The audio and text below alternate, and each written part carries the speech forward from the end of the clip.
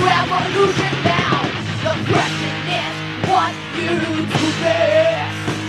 Your massive wake up conscious from your friends that's scared to say the message on integrity.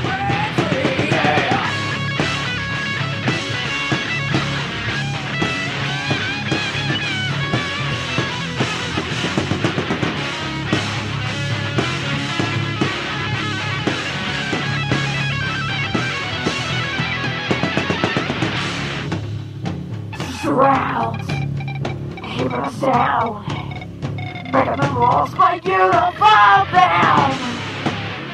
See the game, you and me, unfortunately, grapple and out.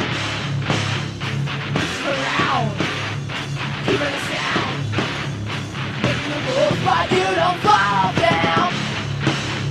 See the game, you and me. Revolution now.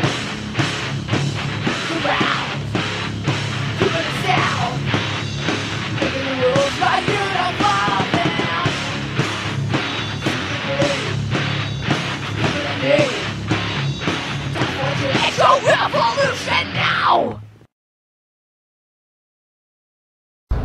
Hey Ryan, I'm not a professional engineer, nor do I have professional song production equipment. However, I do hope what you hear is up to your standards. What I used for the project were a few simple free apps such as Audacity, Zulu DJ software, and Winamp. And here are the steps that it took to get to the finished product. After downloading the original, I opened it into Audacity. I copied that whole entire track and pasted it side by side with the existing. I offset the right channels on both copies and added a minor echo. I tweaked the equalizer to the high end and then mixed both of those copies into one and then saved it. I reopened that track in Audacity. I synced the right channels back up again with the left and saved it once again.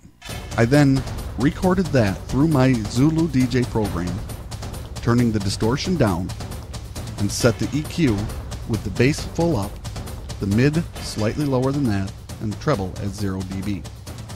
I saved that Audacity track again.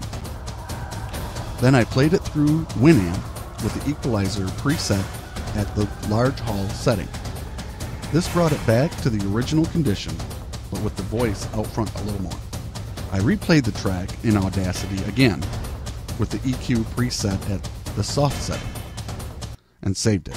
I copied the original Reverb Nation download with the final recording, bringing it to what you just heard.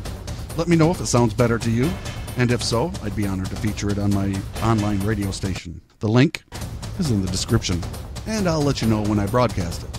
Until then, thanks for the opportunity.